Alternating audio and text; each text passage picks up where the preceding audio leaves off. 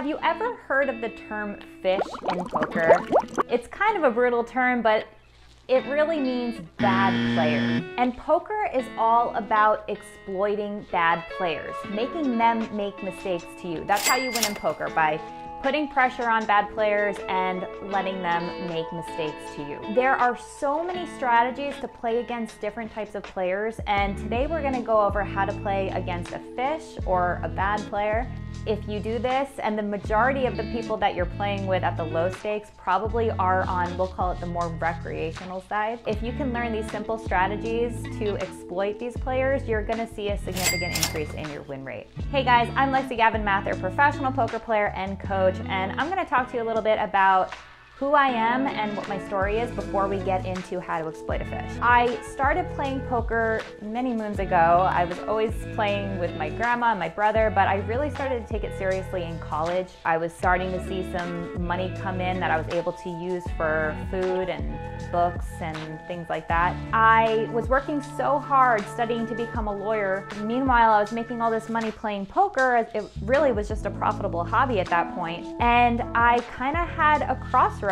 Do I continue going down this law route, or do I kind of put it all on hold and take a leap of faith and try playing poker for a living? And I'm so glad that I did, because poker has allowed me to experience a level of freedom, financial stability that I never thought was possible. I met my husband playing poker.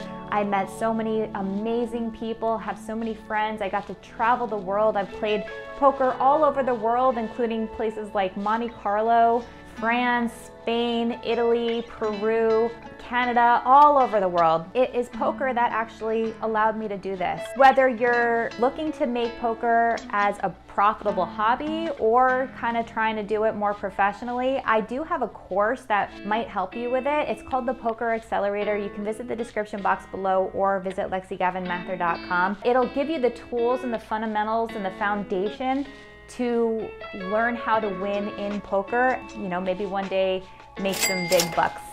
So I know you came here to watch a video on how to exploit the fish at the poker table. So let me show you a little snippet of my course. If you want to see more, you're gonna have to buy it, but let's go jump over to my computer so I can show you how to exploit and beat the fish.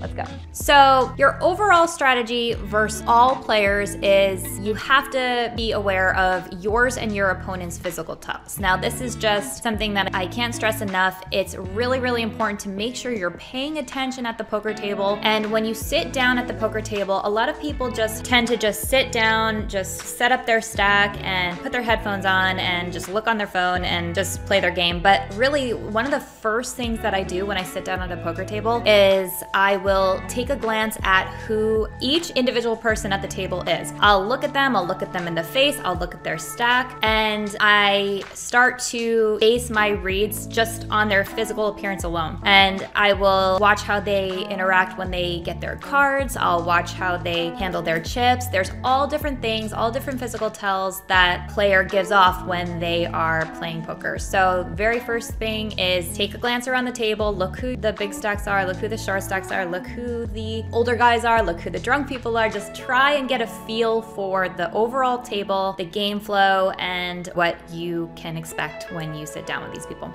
Number two is understand that the deck and variance doesn't play favorites. Sorry, this is not proper English, but basically I'm saying that there's variance in poker, the deck doesn't play favorites, and to just kind of be okay with that and embrace the variance, embrace the swings in poker, because no matter what, there are swings in poker and you just gotta deal with it. Again, against all players, be relentless, abuse them until they fight back. Aggression wins in poker, so a strategy of betting and raising is far superior to a strategy of checking and calling. And then finally, be confident, stick to your fundamentals. Don't try and be a hero, just play a solid game, solid foundation. If you are playing at a softer table full of more recreational players, then you can play more of an exploitable strategy where you are making all different kinds of plays and maybe not completely typical plays just because they are playing so far away from a GTO strategy. If you're playing versus more experienced players, more GTO-based inexperienced players, then really try and stick to your GTO fundamentals. There's a million courses out there that heavily go into GTO strategy if you're not very confident with it. But yeah, so basically just be confident, stick to your fundamentals, and you will succeed.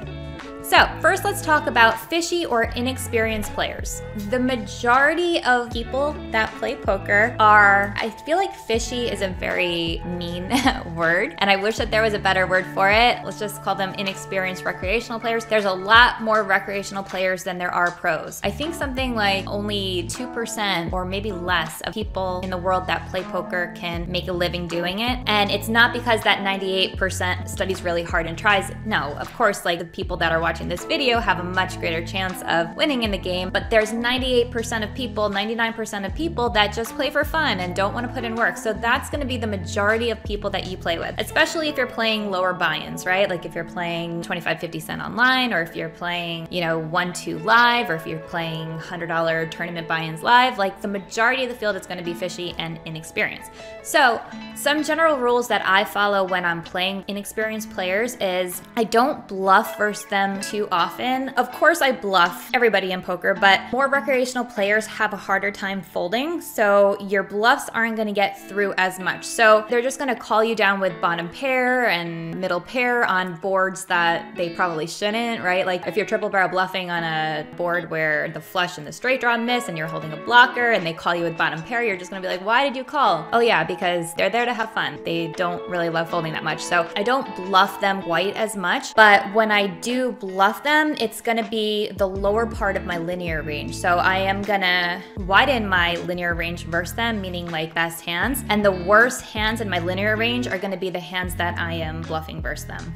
Next, you want to widen your calling range. So I feel like a lot of recreational players like to either overbluff and overvalue bad hands, right? Marginal hands. So for example, if they have ace-7 on a king high board, if it's like king 7 deuce 3 deuce, I feel like they're gonna like way overvalue a hand like ace-7. Really, you can widen your calling range versus them because they're gonna think they're betting for value when really they're just value owning themselves, right?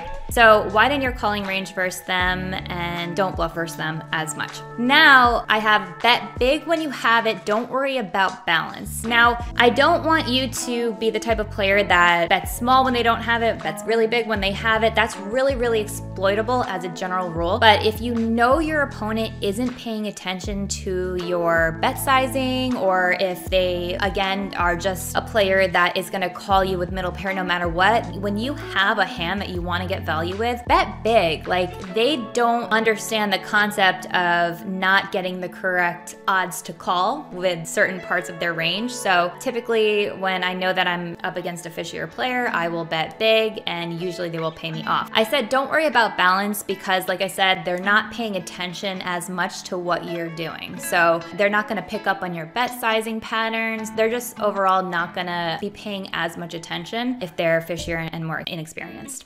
Okay, so next I have their physical tells are obvious. Yes, they are obvious. It's actually remarkable how some really, really bad players will very obviously, they'll just get really excited when they look down at their cards and they see that they have a good hand. They'll start cutting out bets in their chip stack. Some players will actually grab chips and hold it in their hand before the action is on them because they know that they're going to put in chips. I think it's pretty easy to figure out which players are doing it as a reverse tell, meaning which players are doing this to kind of throw you off, knowing that you're paying attention to their tells. But I think most players that are on the recreational side, they just get really excited and like to handle their chips prematurely. Be aware of their physical tells because they are more obvious than a more experienced player. And then be aware of their bet sizing tells. Recreational players, fishier players have such obvious bet sizing tells. They'll bet big, big, big when they have it, or they'll bet really, really small when they don't have it. Like, try and pick up on these patterns and then figure out ways to exploit them. If you notice that your opponent is always betting small and just trying to put in a little bit of money into the pot just to try and take down the pot because they're uncomfortable with their hand, well then you should be raising them a lot. If you notice that they're betting really big, then you probably shouldn't hero call them as much, right? You know, other players will reverse it. They'll bet really big when they are bluffing and they'll bet smaller when they have a value hand because they want to get called. And the best best way to figure this out is just to kind of watch